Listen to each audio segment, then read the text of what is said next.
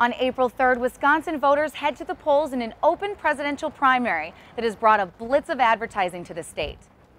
But at the University of Wisconsin, young voters say expensive TV spots won't sway their vote, mostly because they simply don't watch television. As a student, I personally don't watch a lot of TV, and I know that a lot of students don't have the time or a TV in general to watch.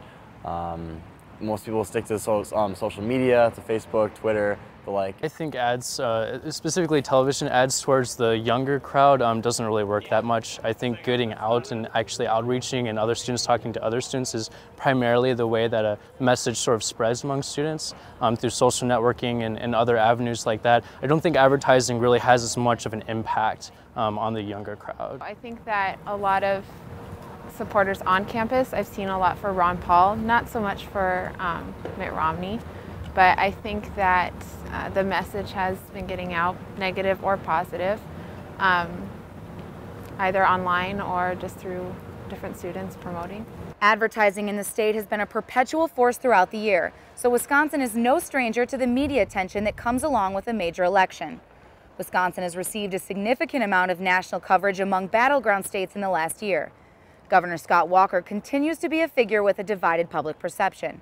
Students say an endorsement from Walker in the presidential race could negatively affect their vote in the general election. For me personally, I think it would cause a lot more skepticism. I'm not very familiar with a lot of Scott Walker's, endorsements in general, kind of what he stands for. But just because of the hype and the media attention, I think it would definitely make me think twice before I considered that candidate over another that may be endorsed by someone else.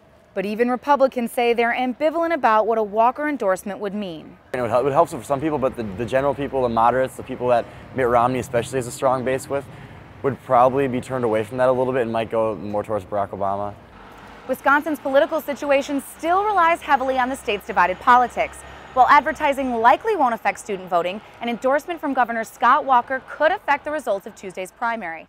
But voters here will quickly move on to the even more contentious recall election later this spring.